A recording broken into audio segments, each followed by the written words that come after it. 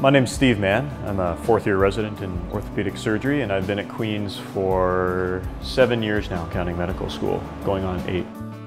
I think you should definitely consider Queen's for residency. I know for a lot of people who are doing the interview tour, it's a bit of a small stop between Toronto and Ottawa, but I think a lot of people are really pleasantly surprised when they come and see how much there is to offer, both from an academic standpoint and from a quality of life standpoint in Kingston.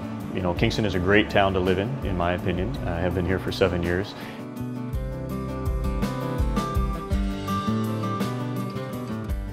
And the training programs at Queen's are very strong, so I think absolutely it's worth considering.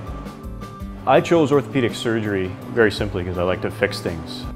One of my most rewarding experiences so far has been to have somebody who came in with a broken wrist, and she was an older lady and she was just almost frantic with the pain and upset about what was going to happen and what was coming down the road, and you know, how she would cope with this. And so we did a closed reduction, got her wrist lined back up, put her in a cast, and she, you know, was immediately feeling better, and then was able to operate on her within a couple of days. And then seeing her in clinic a few weeks later, actually functionally using her hand and just so much more relieved about the whole thing. It's very gratifying to have somebody come up to you then and say, I was so happy to see you in the hospital and have you over the course of my care, and I feel so much better now than I did when I first came in. And that, to me, is really what medicine is all about, is making a difference to people. So that I find very satisfying and rewarding.